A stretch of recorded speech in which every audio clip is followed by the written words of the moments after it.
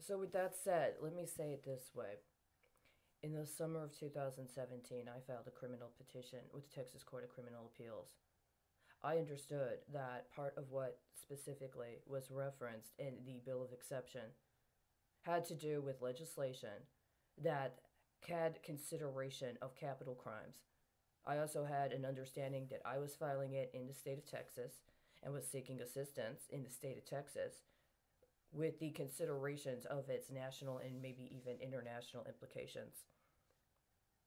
Texas is a capital punishment state. Now, some may say that not everybody listed on that petition, or that was inferred as being listed on that petition, would have been, after an appropriate adjudication, adjudged to have been guilty in a manner that would have required capital punishment.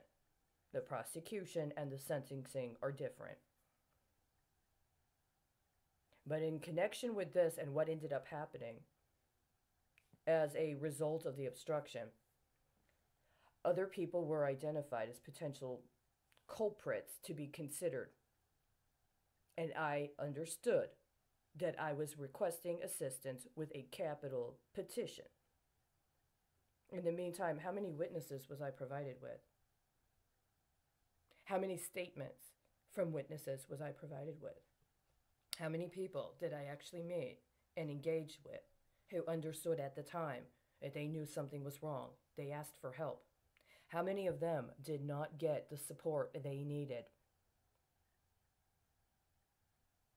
How many of them were attempted to be used as a human shield for somebody else that was named?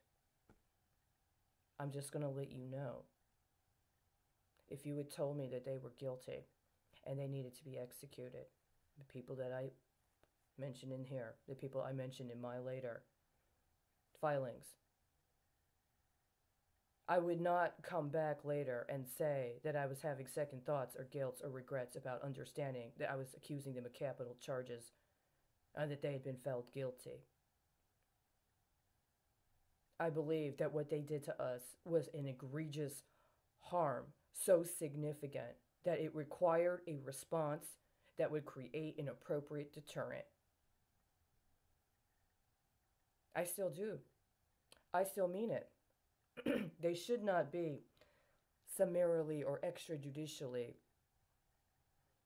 killed off, including in a particular kind of schematology, either literally or through derivative, so that somebody else can try to offset their losses. We were the ones that lost. Our country lost. The world lost. And we should be restituted. And we should be restituted in comportment with what would have actually respected who we are. So every day that's denied, this compounds. I would not have agreed to have them murdered with biological weapons. There are a particular number of and very specific manners of capital punishment that are legally justified.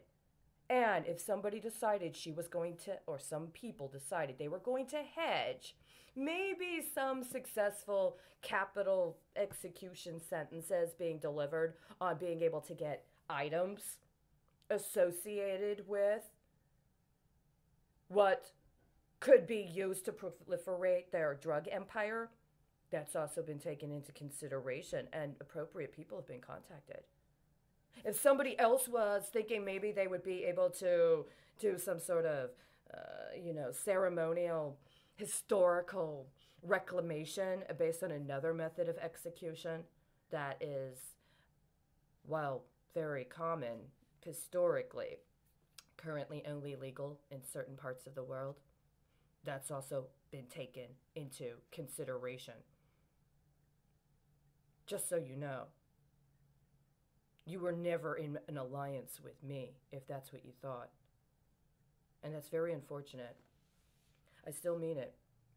They were capital charges.